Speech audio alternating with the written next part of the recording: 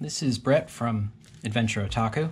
Back at the desk. This is a MSR Whisperlite stove, which is sort of like the key piece of stove gear for expeditions.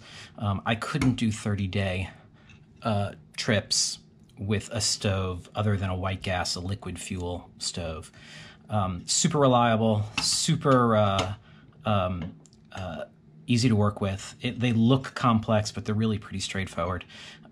Some people shy away from them because you have to prime them when you light them, and it takes a couple minutes, and it looks scary because you get a big ball of flame, but it's really not that bad, particularly once you get a feel for your own stove. This is a straight-up Whisperlite. There are 3 different kinds of Whisperlites. There's this one, which burns just white gas, which is sometimes called Coleman fuel, sometimes called camp fuel. It's all the same stuff. There's another one, a Whisperlite International, which has a thicker fuel line here and a wick or a mantle in the above the priming cup, and that's a multi-fuel stove, and it'll burn kerosene and unleaded gasoline as well as white gas. The white gas should always be your first choice. And then there is a relatively new, just 2 or 3, maybe 4 years old, the Whisperlite Universal, which you can change out a jet in the bottom and the mount on the end for the fuel, and it'll run canister fuel. So it's incredibly versatile in that you can run just about any fuel you want. This stove right here is at least 15 years old, probably more, and has done a million trips with me, and I absolutely love it. And I was teaching a class with it the other day, and for the first time, it wouldn't light. And you can see that it's pretty dirty, pretty sooty, and that's from the priming process.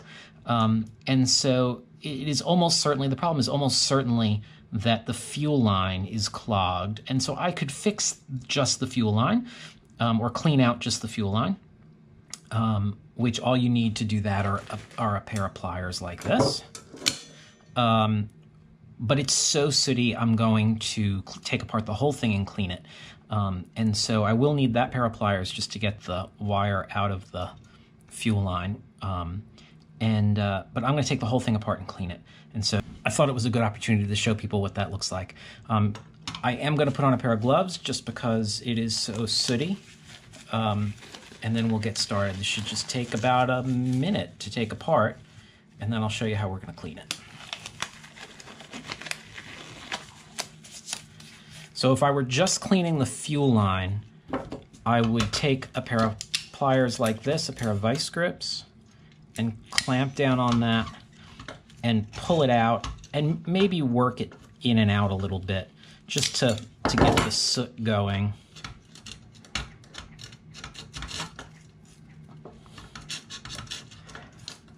But really what I'm going to do, I'm going to do this a little bit, but really what I'm going to do is I'm going to pull the whole thing out. So this was up top, this was up here, running through the fuel line, and that's why that's so dirty. But we're going to clean that up. And then to finish taking this thing apart, this unscrews, so this is the priming cup. We're just going to unscrew that.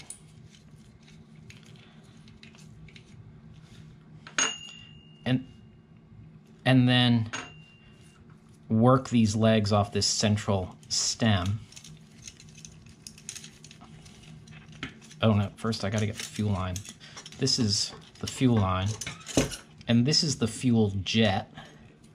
Let's get the pliers to get that out of there.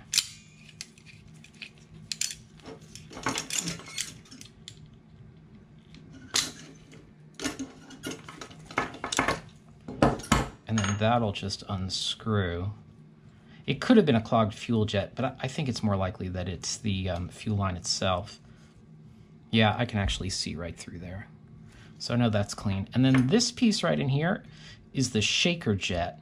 And so this is designed so that inside the jet, while you're hiking or doing whatever, it's moving back and forth. And that little needle,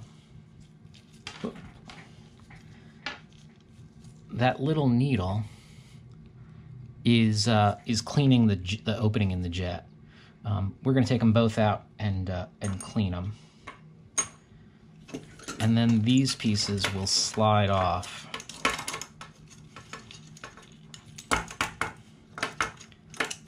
I said these pieces will slide off. There they go. And then this piece is just going to unscrew. You can see the soot that this is making. And then this whole piece comes apart. And so the fuel line has to stay connected.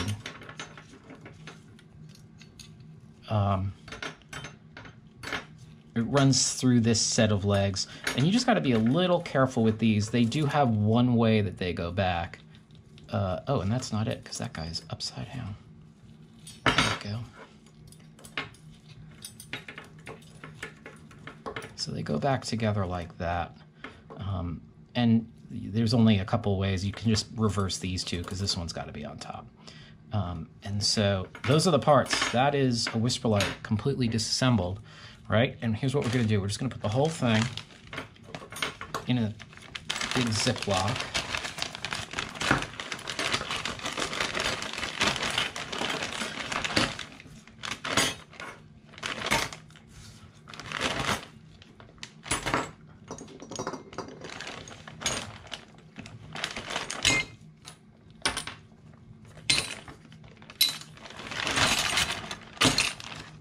And then I'm going to take it outside and I'm going to spray it down with brake cleaner. So this was recommended to me by a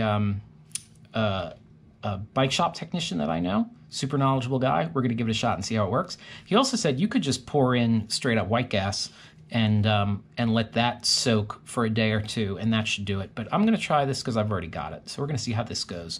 So I'm going to spray the bag, get everything coated, and then I'm just going to let it sit for a couple days, and then clean it all off and put it back together. We'll see how it looks.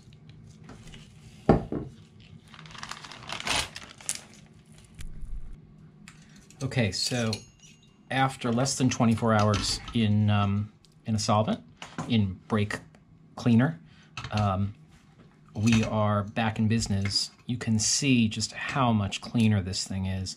So essentially what I did was I had already disassembled it. I put it in the bottom of a clean bucket.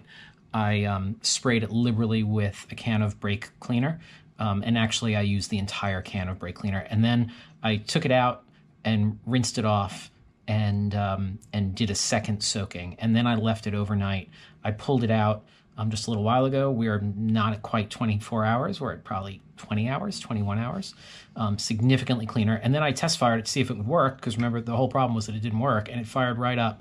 It did take a little while to burn as easily, as smoothly as it used to. And I think that was probably just residue from the brake cleaner in the line and in all the parts. So it just took a little while longer to get going. But by the time I was done, she was going beautifully. And so I don't know if you can see this. This is absolutely clean. This section over here I left dirty. In part because it's hard to get to, but in part so you could see that's where the soot builds up. And so that's just incredibly clean. This is another Whisperlite, so you can see what the bottom of it looks like compared, just so much cleaner. That worked really well. So I'm super excited. The only part about putting it back together that is tricky is getting the legs in the right order.